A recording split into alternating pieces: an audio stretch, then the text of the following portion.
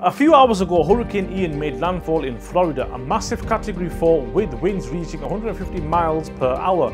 It's reported the 5th strongest hurricane storm on record.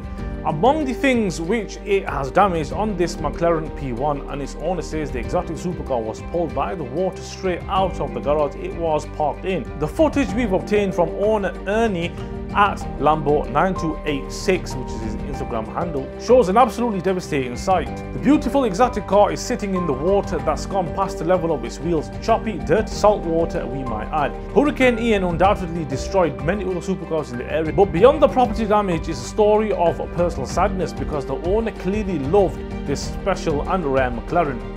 Making matters worse, Ernie reportedly picked up this P1 only about a week ago. The only McLaren in yellow to go on sale recently was listed on Bring a Trailer out of Fort Myers, Florida. The car, with only 300 miles on the clock, was recently part of the Gulf Coast Motorworks collection, and we believe his current owner must have reached out with an offer. This particular example of the 2015 McLaren P1 is number 348 out of 375 units produced and originally lived in Beverly Hills. The average price for one of these is about $1.7 million right now, and I know it's hard to feel a little empathetic for a millionaire who can afford a supercar, but Mother Nature destroys indiscriminately. Someone can comments on social media photos suggest this is an insurance job. However, footage from security cameras shows both his McLaren and a Rolls Royce were parked in a solid looking garage with thick walls.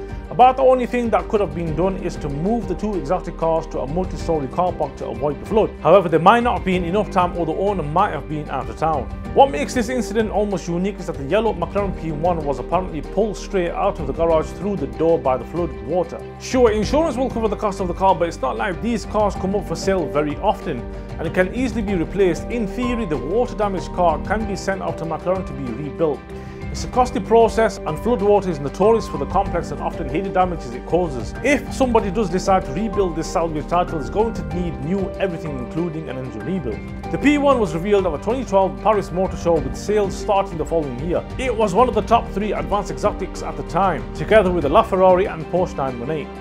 The thing that made it special was its powertrain, a 3.8-litre twin-turbo V8 aided by an electric motor to deliver 903 horsepower and 723 foot-pounds of torque. Despite all this tech and some hefty batteries, the whole thing only weighs 3,075 pounds, about the same as some compacts. It's amazing to think that there are only about 127 of these in America. And that's it for this video. Thank you for watching, and I'll see you guys in the next one.